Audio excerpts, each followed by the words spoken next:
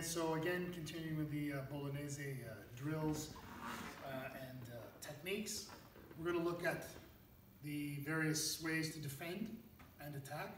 There are three broad categories of sword movement: wrist cuts, half cuts, which are just basically oblique or fendente cuts, and then thrusts.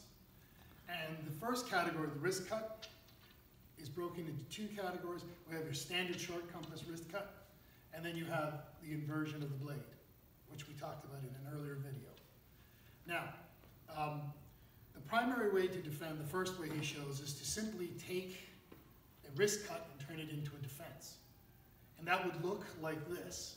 From this guard position, receive it in testa finestra, cut, and then do a half cut again to finish it off. From the other primary position, you would be starting here. You come up, receive the blow, notice I've stepped offline, turn into finestra testa, wrist cut, and wrist cut again if you want.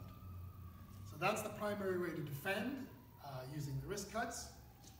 If you were to do it on the Pell, it would look like this.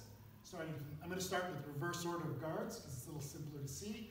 I would simply come up, point of contact, I step off the line, point of contact, I turn, I do a tutta volta, and I step and strike. Okay, one more without stopping. Notice I'm using the impact of the Pell to turn my blade.